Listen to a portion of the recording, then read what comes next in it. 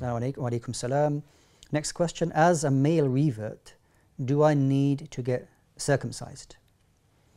Now, the issue of circumcision, first and foremost, isn't on the same level as a person. Do I have to pray?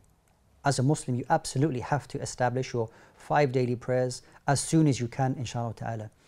Now, we know that Islam is a religion of purification and keeping clean, and circumcision is a large part of that.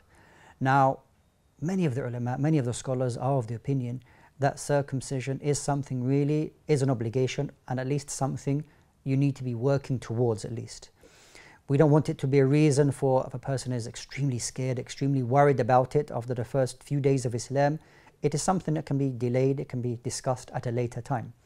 But when the person feels comfortable, when the person feels that they're able to get over this, inshallah ta'ala, and alhamdulillah, the procedure and whatever needs to be done in a professional setting is something that is not too overburdening, inshallah ta'ala. Thousands of Muslims, alhamdulillah, have done it and have got on with their lives, alhamdulillah, without any issues, inshallah ta'ala.